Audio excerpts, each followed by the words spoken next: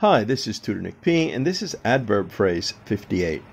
The adverb phrase today is when pigs fly. This adverb phrase is mostly used to mean that the speaker thinks something will never happen or is extremely unlikely to happen. It is often used as a humorous way of saying that. Of course, this phrase alludes to the idea that it is impossible for pigs to fly, and it is highly unlikely that that will ever happen. The origin is hard to pinpoint, but it has been around for several centuries.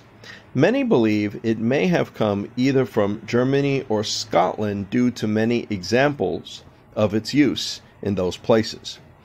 Others believe it may have developed from a proverb listed in John Whittle's English-Latin dictionary. And here is the quote: "Pigs fly with their tails forward."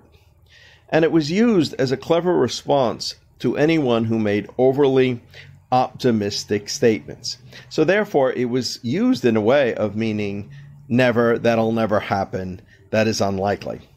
Thus, it possibly developed into our modern-day version. And we have 3 examples, and they are all A-B parts to show just how we use it. Here's the first one. Do you think that baseball team has a chance of winning the pennant? That will happen when pigs fly. All right, number 2.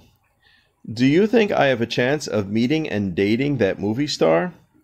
Yes, the 2 of you will meet and fall in love when pigs fly. Number 3.